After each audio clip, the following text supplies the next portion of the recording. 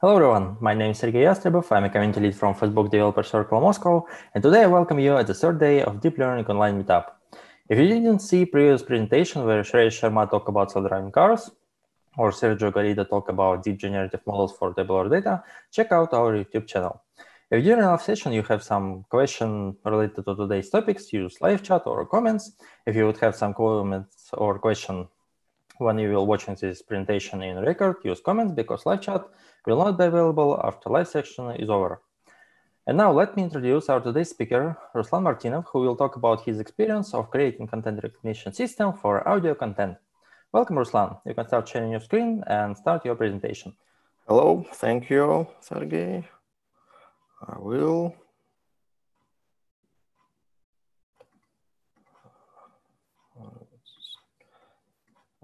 Can you see my screen? Yep. All right. Hello, everyone. My name is Ruslan. Thank you for coming. I'm here today to share experimental framework for automatic audio content recognition, which is based on deep learning and INN search with VFAI's library. Actually, this solution, opposite to traditional automatic audio content recognition, based on handcrafting features. And for this solution, I will try to answer the question, do sounds matter, or do different audio content type matter, or we can use some unified process for all, and what we should pay attention to. So if we build pipeline like this on some deep learning approach, for example. So let's get started. Just a sec. And what I will talk.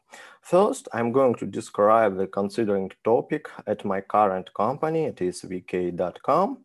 Then I will tell you overall framework and components such as feature extraction and building our audio fingerprints and billion scale audio search. And finally, I will share results for podcast processing and give some conclusion and lesson learned.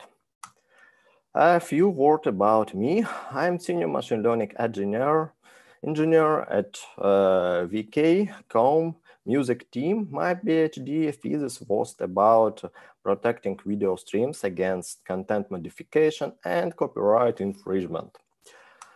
VK actually is the largest social network in Russia. You can see some metric of these social networks, such as monthly activity users, message delay, and so on.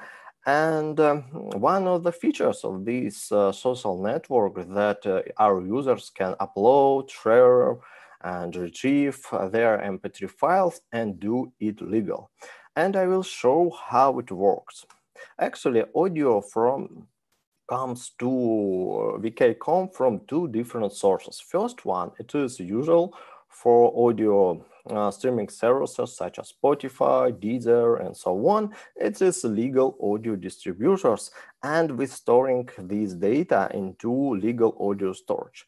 And the second one, it is audio from our users. It is UGC, user-generated content.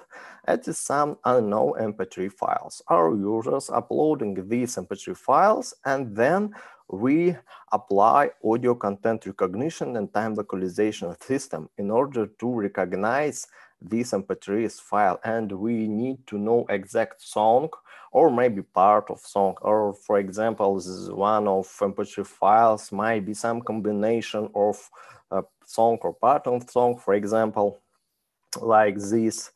And we needed to efficiently manage these users' MP3 files and also improve our recommendation, do efficiently retrieval of these files. So, and this system very important for us, for example.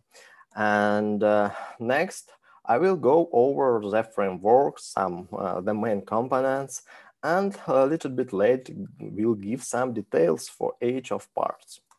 And we start from audio. Audio, as you know, it's ND array. For example, if it's mono, it is 1D array, and then we apply some pre-processing. Actually, it is converting our audio into log-melo spectrogram, and then we pass this sort of image into feature extracting pipeline and got 3 outputs. First of all, it is let it be A features, then it is audio tags. Audio tags, it is classes of audio. And for example, maybe gender, mood, and so on. And the final, it is rough embeddings. It is some rough vectors for audio fingerprints. And we apply post-processing on rough embeddings and get 2 output. First of all, it is after post-processing, it is our audio fingerprints may compress and add it into our search indexes. It is actually FAIS library. And the second one, it is search. And yes. And after FAIS, we have pairs of candidates. Pairs of candidates, it means some subsequence from query and from our storage, for example, and some reference audio. And but after this step, we have actually we have good recall but low precision. And in order to solve this issue, one of the approaches it is using some filtering additional neural network. In my context, it's our non-basal filter. And then our final matching results, it is subsequence with time, for example, from 10 seconds up to, I don't know, 30 seconds, this song or this song and so on. And then after that, we are using this information for managing items. Let's look deeper inside features extraction, post-processing, and so on. And as I mentioned, audio, it is 1D array. And then we apply CNN preprocessing. It is short-term Fourier transform and get log-melo CNN. As you know, it is image which combine time or frequency of song. Y-axis it is frequency, X it's time, and some amplitude at some point. And then we apply CNN, means convolution neural network, in order to get our rough embeddings. Then we do, for example, PCA with whitening post-processing in order to reduce the emissions of it. And then final state, we do some sliding window aggregation for example, 4 seconds or about 4 seconds, and apply some pooling and final audio level PCA with whitening in order to get our final audio fingerprints. Yes, and for example, with step 1 item, it might be target for each query and 2 seconds, and 2 items and about 2 seconds. It is for indexes. And as for CNN and which CNN I have used in my approach in this pipeline, actually it is CNN pre-trained on audio set from Google. As you know, this audio set has about 527 different labels, different classes, and my current baseline, it is VDG-ish neural network. But however, of course, right now we have neural network better than this. For example, as you know, Viagram log-melo CNN, the current state of the art for this data set. And as for features extracting, again, after this neural network, we have tags. It is our classes, and I will show how we can use it, for example. And A features, it is high level embeddings, and it might be for in some cases global descriptor. and rough embeddings at this vector from some intermediate levels. So, and of course, very often from my experience, if we have a higher score on classification, very often, and for features extracting, for retrieving problem, it allows us to increase the score as well, but not always, to be honest. And as you can see, it is a straightforward, simple approach, how we can use it, and but it is enough to explain this framework. And but if we would like to do some more sophisticated with better score, for example, I think we can take a look at some state-of-the-art from image retrieving and adapt this approach to our goal, audio matching. And one of the example of it might be deep local and global features for it, and with training some attention, autoencoders and so on. And probably we'll have better scores, better results, and global descriptor, it will replace, for example, A features in this context. As for A features, as I mentioned, it is high-level descriptor, and how we can use it.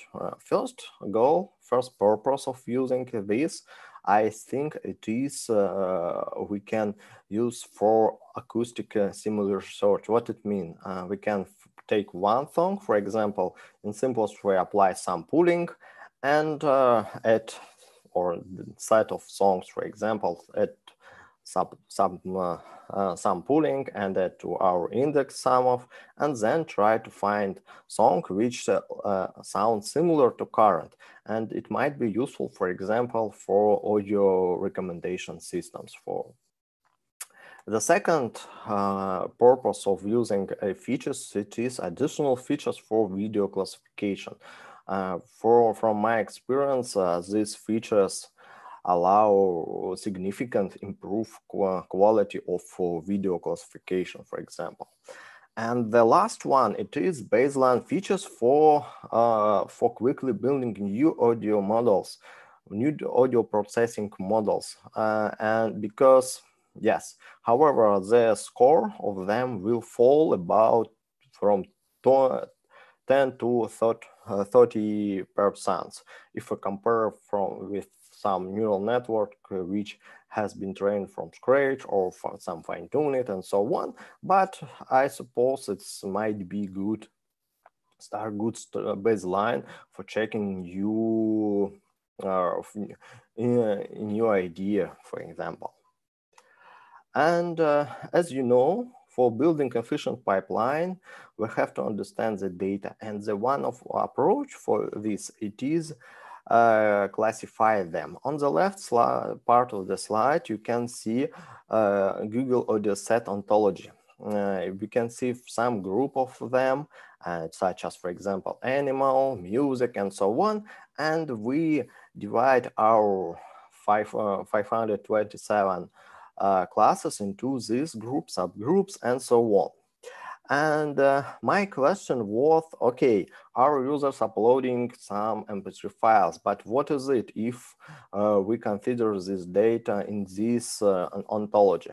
And I have took random set of audio from, it was about 27,000 hours of audio from users. And what I have got. First of all, as expected, we have a lot of music, but not only. Also, it is speech, and as for music, it is some dance music, house music, and so on. And what it means for us, for this pipeline, it means we can't work with only music audio types, for example. And it is very important. And because I'm working for music team, for us important to understand not just music, but some genre, instruments, and so on. And I look and deeper inside these music genders, music subgroups such as instruments, moods, role, and gender. And my main conclusion after analyzing this result was, first of all, angry music, if we take a look at mood, for example, is very expressive and simple to recognize. And if we take a look at mood, we have a lot angry music. And the reason for it is not our users love angry music, but this music easier to recognize, it has high energy and so on. And the second, my conclusion after this analyzing was that the most popular genre at hip hop and rap, and to be honest, as expected in general. However, we can see also heavy metal, punk rock a lot as well, and but the reason for it is this genre actually very related to angry mood, and by this reason, again, it's simple to recognize, because at this experiment I have got audios with the most expressive labels. So, and the last one conclusion from this experiments was that users primarily uploading dance music, and for role, for example, we have a lot dance music, but not always.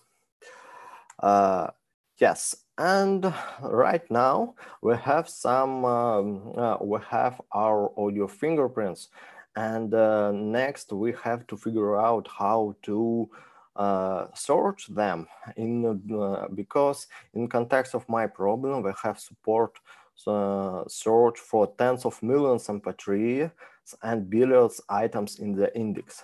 About this next part of my talk. And for search, we are using primary FAIS library. It is actually, from my opinion, a great library which will support a lot indexes, a lot compression of vectors. It also support GPU and storing data on the disk and so on. It's very, very powerful library for search, from my opinion. And I have tried to, for this goal, different indexes, but the best results have been achieved for inverted mood indexes, which is based on product quantization. And as for search, before starting the search, we have to do some preparation, and we backing our data into some clusters. And yes, and for each clusters, for example, you can see some clusters, and for each cluster related to some centroid. So, and at the search, our search with these indexes can be divided into two phases. And first phase, we have to find the nearest centroid. And the second phase, it is exhaustive search, where we are ranking items from these buckets, and then we select nearest to our query, and how many centroids and buckets we're going to consider. It is an parameter from FAIS, for example. And second one, top case, how many nearest items we're going to select. And as for storing it, it is again, we have query, then we select, we try to find nearest centroid, and each centroid related to some inverted list. Because our items stored in inverted list, it looks like some, I don't know, hash table, for example. Yes, and next I would like to look deeper inside inverted mood indexes and give some intuition how it works, because my next experiment will be about evaluating performance of these indexes for my goal. And how it works. First, we're subdividing the original vector into subcomponents. For example, for two component. Then clustering each subcomponent separately with k-means, and you can see some clusters, for example, for each subcomponents. And then we got some virtual clusters, and each virtual clusters related to some inverted list. And the number is and ID of virtual clusters just Cartesian product of these parts with these real clusters. I think it's it's a great idea for selecting, because it allows us, for example, significant reduce number of data on the training set. However, this approach has some drawbacks as well. And now, next, my question was, okay, we have some audio, for example, it is UGC audio, music, and run podcast. If we will increase the number of virtual clusters and evaluate the performance of this system on our training set, what will have got? And here, my conclusion was, as expected, the more virtual cluster there, the smaller the max and median size of clusters. And why for us important max size and median? Because it allows us increase the improve performance. Our system will work faster, and it is important and my problem, because users uploading a lot different audios, and we have to perform them fast.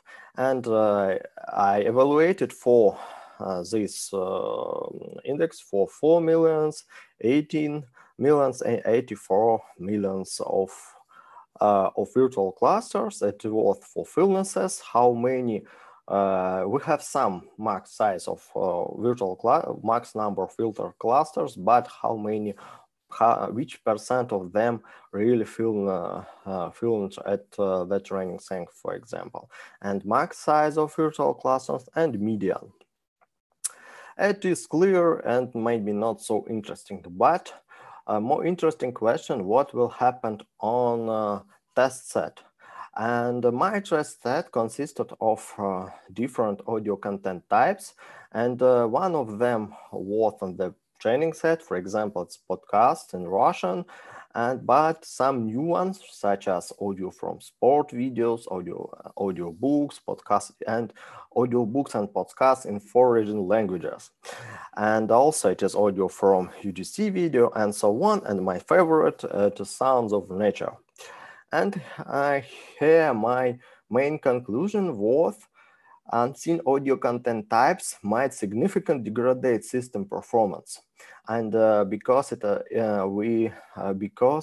we might have very long inverted lists, for example, and exhausted phase, we will have to perform a lot of data. And the second conclusion, with speech in the new languages might be considered as new audio content types. And for these experiments, take a look at the first picture.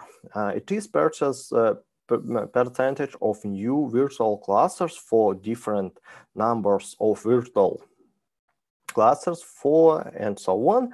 And we can see some increasing new virtual clusters with new IDs with increasing number of virtual clusters. That means percent of size, of course. And the most interesting result I have got for a relative max size on new virtual clusters. And as we can see here, for example, for audio from movies, we have large, very large clusters with a lot of new data. And as I mentioned, performance might significantly degrade on them. And also we have got this result for sounds of nature as well. And about next part, about fingerprint compression, because we have to keep in memory a lot items in order to do search very fast. and it might be reasonable to compress items, to compress items and to compress our vectors in order to reduce memory. And also, if considering one of the approaches quantization, it might improve performance as well. So I consider two baseline types. It first for scalar quantization, and how it works. We take each dimension of original vector, apply our quantizer, and quantize this dimension into power of n levels, and then storing each part into our inverted list.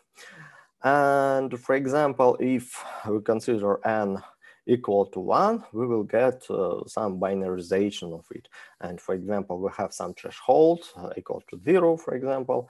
And if some value from dimensions 1, for example, more than 0, it will be 1, and less or equals is 0, and so on. Then storing this data into our inverted list as one code, for example.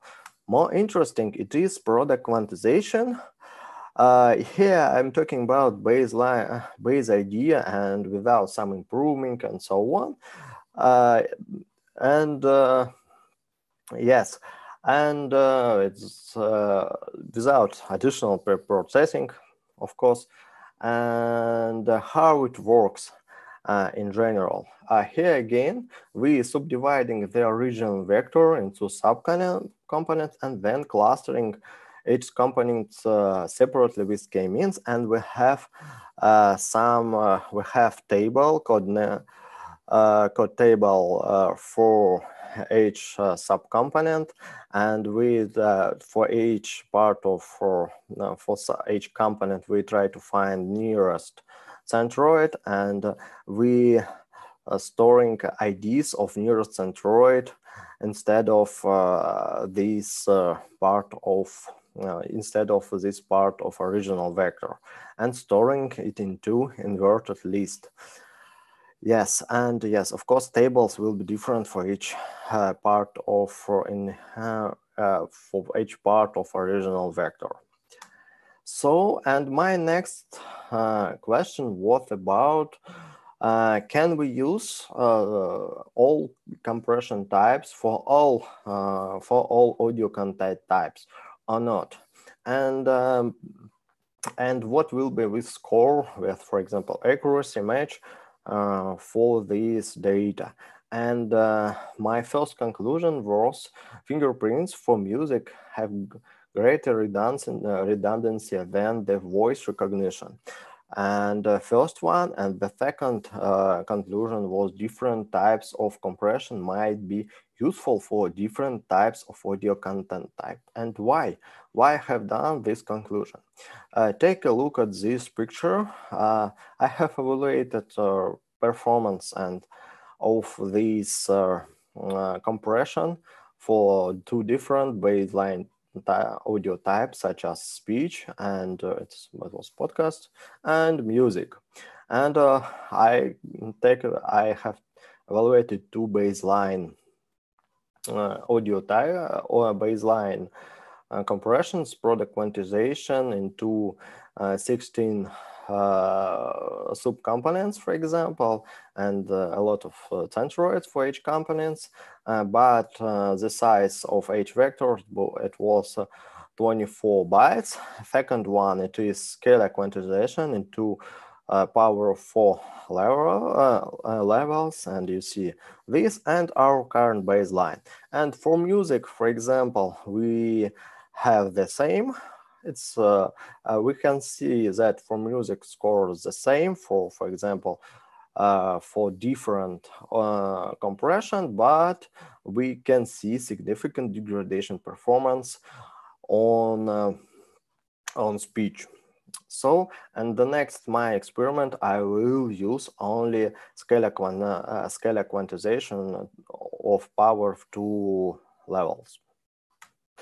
And next question is about robustness of fingerprints, because users can apply some distortion, transformation of audio, but we have to match this audio as well.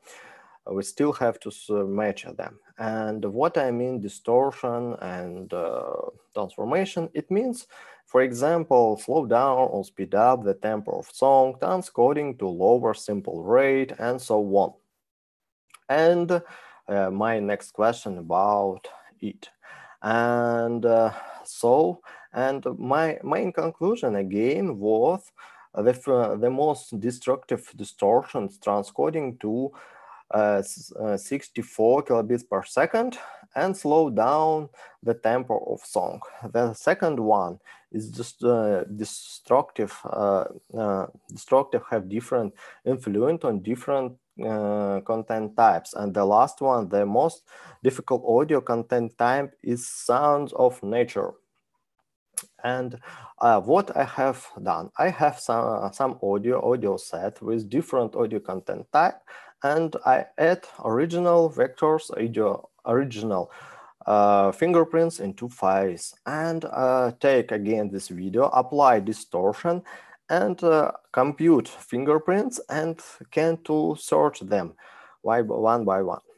And what I have got, I evaluate score of matching of score into 3 different groups. First one, it is true match. It means we pass some threshold and our audio ID and time ID that's correct, was correct. First one, second one, it is false match. It means we pass threshold, but our IDs or time label different. It's mistake. And the last one, it is non-match. It means we didn't pass the threshold. So, and we can see here, for example, if we apply distortion on music, we can see increasing of non-match errors. But for example, sounds of nature, it is we can see increasing false match errors. And as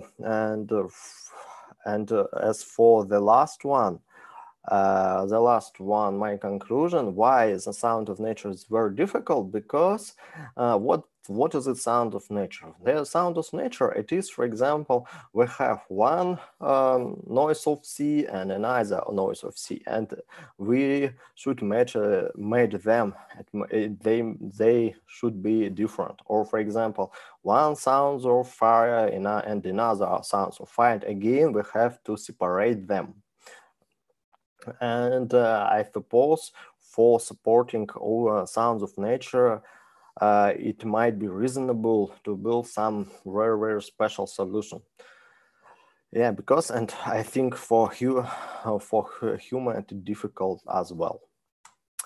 And the last part of proposed pipeline, it is RNN-based filtering, because after FAIS, as I mentioned, we have good recall but low precision, and we have to do something with it. And what we have, again, we have query. Query is some sequence of random. We're considering query as some sequence of random embeddings, and have some subsequence which matched from subsequence from story, from reference audio, and we have to select, we have to check each pairs and say match or not. And the one of approach to do it, it is we take our we take each subsequence, pass it through some encoder, and get it and compress it into vector, and then evaluate, apply some rule for selecting. For example, it might be, I don't know, cosinus distance. It's if it is low than some threshold, or higher than some threshold and match or not. And of course, it might be some another solution. For example, maybe, I don't know, logistic regression for it, and we can add not only this vector, but for example, it might be size of len of this subsequence, and we will put it into again some linear model, for example, and then compare, decide match or not. And as for encoder, I use it metric learning. I train it metric learning model for evaluating it. And tried different different neural network. It was transformer, local neural network, and some RNN with I don't know, 5-7 layers. But my fine-tuning data set was not very big, and the best result I have achieved for RNN with GRU cells. And as for training, it can divide it in two phases. And first phase, it is pre-training. I took arc phase loss, and I have a lot data and training and pre-train my neural network on this data set in the self-supervised and self-supervised manner, because for example, I have audio, I can apply distortion, for example, transcoding to low simple rate, and then or maybe make faster, slower, and so on, and training via this loss. And the second phase, it is fine-tuning of this neural network. I have, for this goal, I'm using contrastive loss and fine-tuning on data from podcasts. I said I have got some set of labeled podcasts and fine-tuning this neural network, and then apply in this matching pipeline. And let's take all parts together. And then my last experiment was about matching music from podcasts.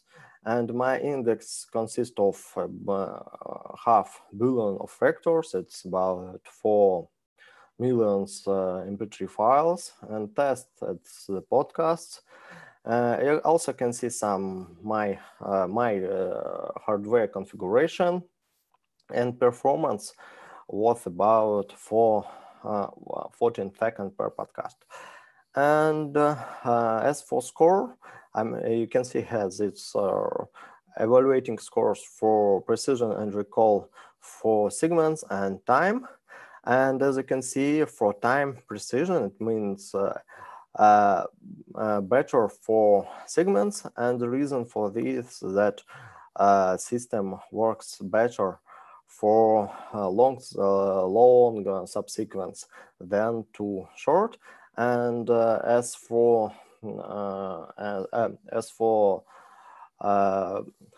duration of audio, the mean duration start, for example, from several seconds. It was about 5 seconds, for example, and up to, I don't know, several minutes segments worth.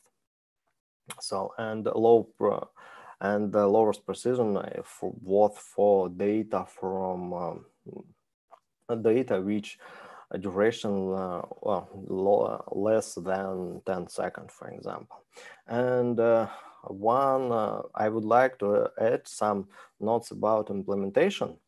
The main bottleneck in this was decoding MP3 files, because neural network works very, very fast, and in order to achieve high GPU utilization, we have to do something with decoding. And this problem partly has been solved via distributed computing. For example, if we take one server and for decoding, another for features extracting, and then connect them via 0MQ, it works well and allow to get 80% of GPU utilization, for example. And the second one, to be honest, it is out from scope this talk, but it is about fingerprints and matching videos. And I have tried to, and we can adapt this pipeline for video as well. And I have tried to put into GPU several parts of all parts of this pipeline, means decoding via DALI library from NVIDIA, and of course neural network and FIES. And at my experience, it allows significantly improve scalability of this pipeline, and also